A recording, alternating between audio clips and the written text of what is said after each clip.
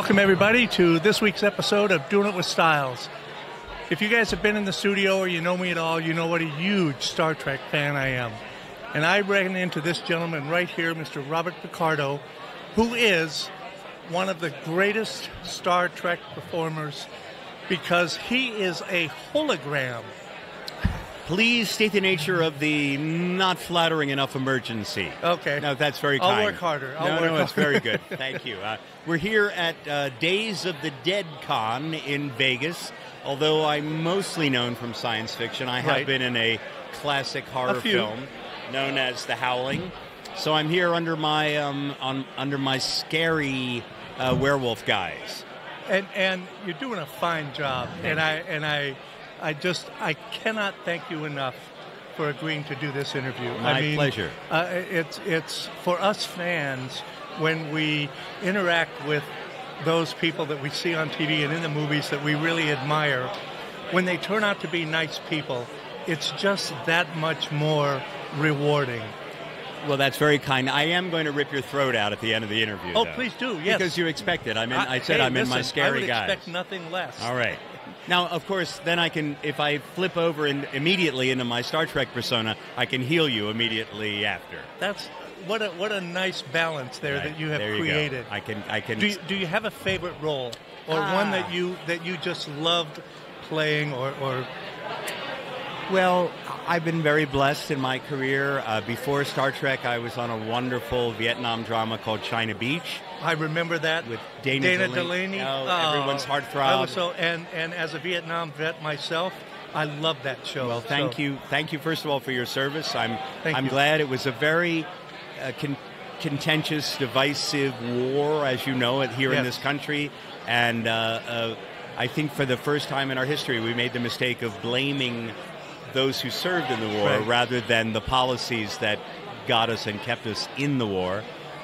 So I think that your generation of people in the service were never got the thanks of a grateful nation that you deserve. Thank you. And I think that China Beach, in some small way, helped heal, I think, some of those wounds. Well, I have to tell you, excuse me for interrupting, but I got to tell you this, is that one of the things that helped me cope when I got back was Star Trek, because my head was pretty messed up. And seeing the vision of what we could be in the future gave me hope and helped me get through some tough times. So for that, I thank you. And that's why I've probably seen them all. That's great to hear. Star Trek is perennially treasured, I think, for its optimistic vision of humanity's future in space, a future where science and technology can empower us without destroying us. Yes. And it's also a future in which each individual is valued for the content of their character, not for the way they look, where everyone works together in harmony toward a common goal, and really where the goal is just to learn and understand rather than to find cheaper, rare minerals to make cheaper batteries. We're out exploring just to understand our place in the cosmos more. So I don't think when I was a young man I really understood why Star Trek is so valuable to so many people. But now that I've been on the inside of it for almost 30 years, I certainly do. And we are celebrating the 30th anniversary of the premiere of Voyager in January of next year. And it was each new iteration of Star Trek that came out was just fascinating for me. And when the first movie came out, after that long gap, it was like seeing old friends again. And did you realize what you were getting into when you took that role?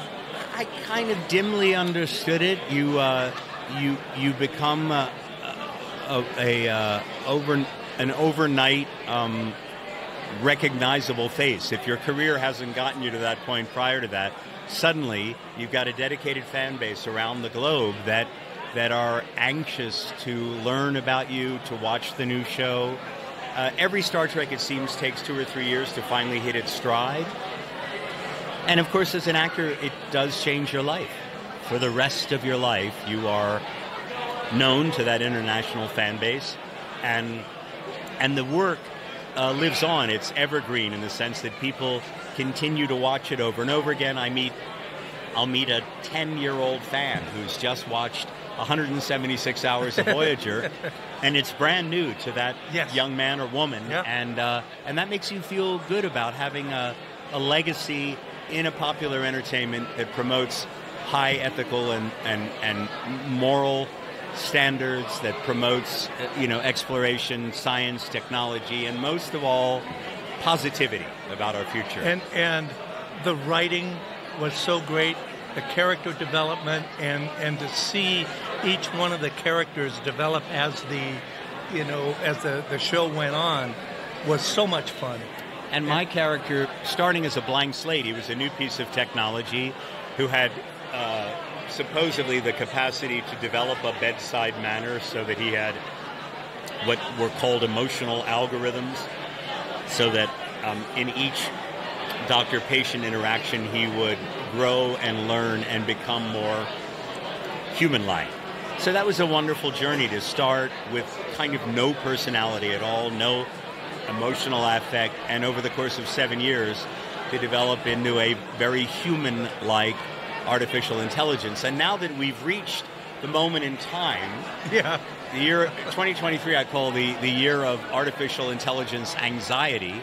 All of the stories that we posited on Voyager in the mid-1990s about how artificial intelligence designed to serve us, but what if someone could hijack the core programming, flip that switch, change the doctor's core programming away from the Hippocratic Oath and to do no harm, and just flip the switch and make him a killer?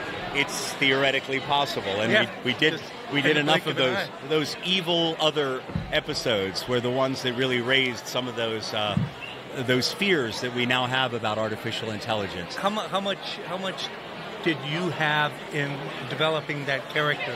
Did they allow you some input? And I would say that the Star Trek writers, well, first of all, the writer-producers cast the show well, and then they write to the strengths of the actor. Early on, they liked my comic abilities. Yes. So a lot of people don't realize that about you, but you do have a pretty good sense of humor. Thank you. So they wrote... I mean, look, he agreed to do this interview with me. Exactly. Who the heck is this guy?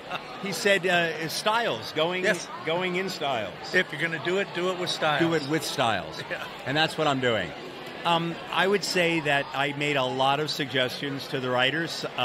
Many of them they took, many they didn't. But some of my, the fact that I'm an opera fan on the show is my suggestion, although I never intended to sing. I just wanted to listen to it. So they took it beyond my original suggestion. Which was pretty cool. And also some of my other relationships. My relationship with 7 of 9, in which I am teaching her how to reclaim our humanity, having been assimilated by the Borg. And the irony in that. Exactly. Of a hologram. Exactly. You got the joke. The joke is that my character was so full of himself and had such a high opinion of himself, he thought he was a better teacher of how to be human than a human. And that there had lots of comic possibilities, and even romantic ones, when my character is teaching her how to behave on a date and sort of falls in love with her. So I really treasure those 7 years. I love my castmates. With our 30th anniversary next year, we will be together, I'm sure, at multiple events, including the 2025 Star Trek cruise, which are lots of fun. We'll have I believe, our entire cast, along with 3,500 Star Trek fans, trapped at sea. So I hope, I know it'll be fun. I've been on a number of the cruises, and my castmates that haven't been on a cruise before, I will diffuse their anxiety. Indoctrinate them. Well, I cannot thank you enough for doing this. It's one of the highlights of my life, and I don't mean that. It's very kind. I mean, thank you. Thank you very much. My pleasure, sir. And thanks to all of your watchers. Thanks for being Star Trek fans. There are new shows being made all the time, so check them out. Yes. And there's one in preparation called Starfleet Academy. I can't wait for that. And then also I will be on season 2 of Star Trek Prodigy. voicing an animated version of my character who's pretty cute. I wouldn't mind being an animated version of my character now. Okay. Anyway, EMH, out. Like I said, if you're going to do it with styles. Thanks, everybody.